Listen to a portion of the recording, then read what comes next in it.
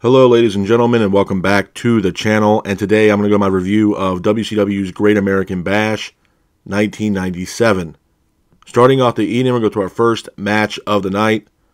It is Ultimo Dragon versus Psicosis. I thought this was a great match to start Great American Bash 1997. Back and forth matchup between the Dragon and Psicosis, with the Dragon keeping the pace of the match. Dragon then lands multiple kicks on Psicosis. Sonny Ono then attacks Ultimo Dragon ringside. Psicosis then hits a leg drop off the top rope on the Dragon. The Dragon then hits a handspring back elbow on Psicosis. Dragon then hits an Acai moonsault on Psicosis. Dragon then also hits a Frankensteiner off the top rope on Psicosis as well. Sonny Ono then kicks Psicosis, thinking it was the Dragon. Dragon then applies the Dragon Sleeper on Psicosis. And your winner of the match is Ultimo Dragon. Hats off to Ultimo Dragon for getting the win in this matchup. Moving on from that, we go into our next match of the night. It is Harlem Heat versus the Steiners. I thought this was a good matchup. Back and forth matchup between Harlem Heat and the Steiners, with Rick hitting a power slam on Stevie Ray. Harlem Heat was keeping the pace of the match, with Scott Steiner hitting a Frankensteiner. Vincent then is here. Vincent then hits an elbow on Booker T. And your winners of the match due to disqualification are Harlem Heat. Hats off to Harlem Heat for getting the win in this matchup. Moving on from that, we go into our next match of the night. It is Konnan versus Hugh Morris. I thought this was an okay matchup. Back and forth matchup between Konnan and Hugh Morris, with Konnan keeping the pace of the match. Konnan ultimately applies his signature Tequila Sunrise on Hugh Morris. And your winner of the match is Konnan. Hats off to Konnan for getting the win in this matchup. Moving on from that, we go into our next match of the night. It is Wrath versus Glacier. I thought this was an okay matchup. Back and forth matchup between Wrath and Glacier, with Glacier keeping the pace of the match. Mortis throws pretty much like, it throws what looks like some kind of brass knuckles into the match, but Glacier ultimately hits Wrath with the chains that I guess Mortis threw in. I thought it was brass knuckles, but Glacier ends up hitting Wrath with the chains, pins for the 3, and your winner of the match is Glacier. Hats off to Glacier for getting the win in this matchup. Moving on from that, we go into our next match of the night.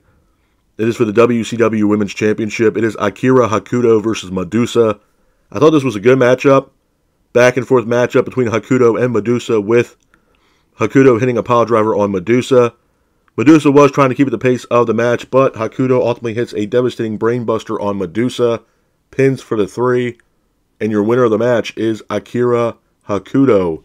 Hats off to Akira Hakuto for getting the win in this matchup. Moving on from that, we go into our next match of the night. It is Ming versus Chris Benoit. I thought this was a good matchup.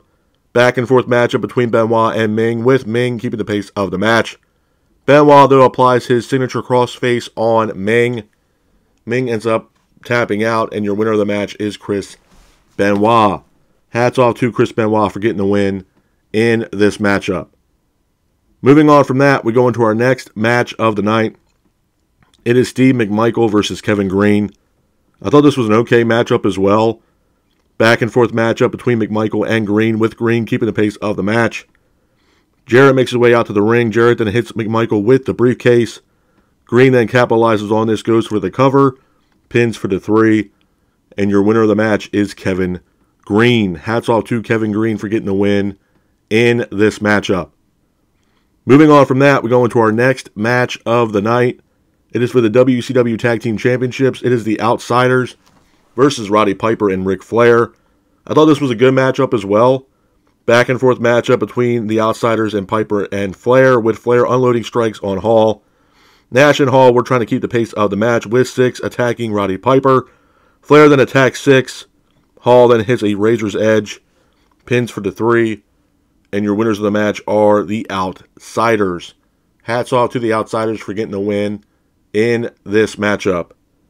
Moving on from that, we go into our next match of the night. It is the main event of WCW's Great American Bash 1997. It is Diamond Dallas Page versus Randy Savage in a no disqualification match. I thought this was a great match. Back and forth matchup between DDP and Savage, with DDP keeping the pace of the match. DDP then hits a diamond cutter. Scott Hall makes his way out to the ring. Randy then hits DDP with the championship. Hall then hits an outsider's edge on DDP. And then Randy Savage ultimately hits his signature elbow drop on DDP. Pins for the 3. And your winner of the match is Macho Man Randy Savage.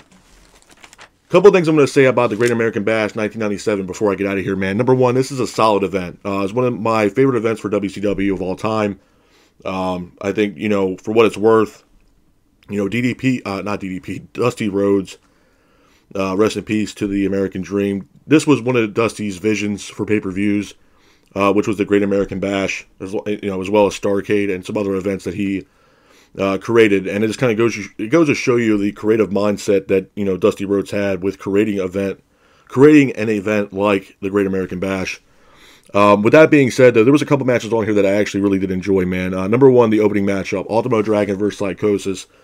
If you guys watch this podcast, you guys know by now how much I feel about the cruiserweights. I think the cruiserweight division for WCW was severely underrated, and I really feel like Eric Bischoff and his staff really didn't know what they had with the cruiserweight division, because there were so many legends that came through the house of WCW, such as Ultimo Dragon, Psychosis, Dean Malenko, Eddie Guerrero, Chris Jericho, Juventud Guerrera, and that's just name a couple cruiserweights that actually walked through the door of WCW and put on fantastic matches for the cruiserweight division. So Ultimo Dragon versus Psychosis was definitely one of the matches that I enjoyed. Harlem Heat versus the Steiners, again, really did enjoy that match. Two of the best tag teams in the world at that time, in my honest opinion, with the Steiners and Harlem Heat. You got Booker T and Stevie Ray with Harlem Heat, and obviously you have Rick Steiner and Scott Steiner as the Steiner brothers. Both Hall of Fame tag teams. And both teams had phenomenal careers in professional wrestling, so that was definitely a good match to watch as well. Akira Hakuto versus Medusa. It was a solid match, and for what it's worth, and I stated this multiple times in the past with WCW, it's a shame, man, where WCW really didn't have a women's roster. A lot more times than not, it was always Medusa versus Akira Hakuto, because I'm assuming Eric Bischoff didn't really want a women's roster on WCW, but it's crazy, man. I mean, I don't know. I think the issue was at that time is that I think whether it was WWE, WCW, or even ECW for that matter, didn't really feel strong about a women's division. I mean, at that time, obviously, there was the WWE Women's Championship, but a lot of the matches back then were a lot different then than they are now. And there wasn't a women's revolution at that time that we got, years, decades later with, the likes of like Paige and Sasha Banks and Bayley and Charlotte and Becky Lynch. That revolution wasn't there at that time. So ECW, I know, didn't have a women's division at all. I mean, the amount of women that were on the roster, if you want to call it that, for ECW were the likes of Francine, Dawn Marie, Beulah McGillicuddy, if you want to put her in there as well, Sunny. There really wasn't a women's roster for ECW, and it was kind of hand in hand with WCW. They really didn't have a women's roster, even though they had a women's world championship. But 9 times out of 10, if it was a match for WCW on the card for the women's championship, it was 9 times out of 10, it was going to be Hakuto versus Medusa, which is a shame, man, because I really think they could have had a really good women's division for WCW, especially the talent they had over in Japan as far as women's roster is concerned. So I thought it would have been really cool to see a women's division on WCW, but unfortunately, we didn't get that.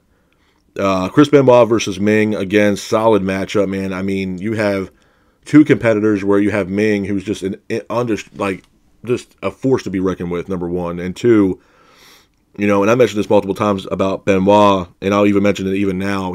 Obviously, I don't agree with what Benoit did, in his life, towards the end of his life. But what I will say, as far as in-ring ability, in-ring talent, Benoit was the total package as far as in-ring ability, athleticism, and what he brought to the table as far as an in-ring talent. I think Benoit had all the skills and tangibles that he needed to be a multi-time world champion.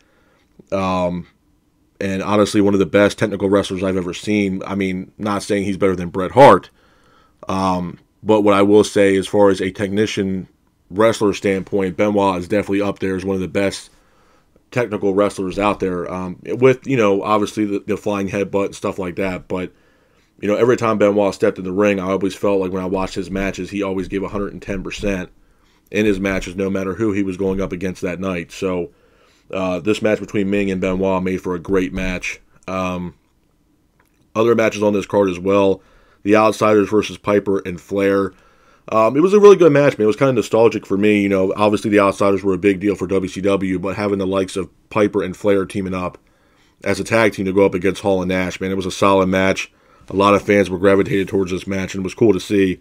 But, you know, Piper and Flair unfortunately didn't get the win, and Hall ended up securing the win with the Outsiders' edge on Piper. So, you know, hats off to the Outsiders for getting the win in that match. And then the main event, DDP versus Randy Savage in a no disqualification match. It was a great storyline between DDP and Savage at that time. And having this no disqualification match was awesome.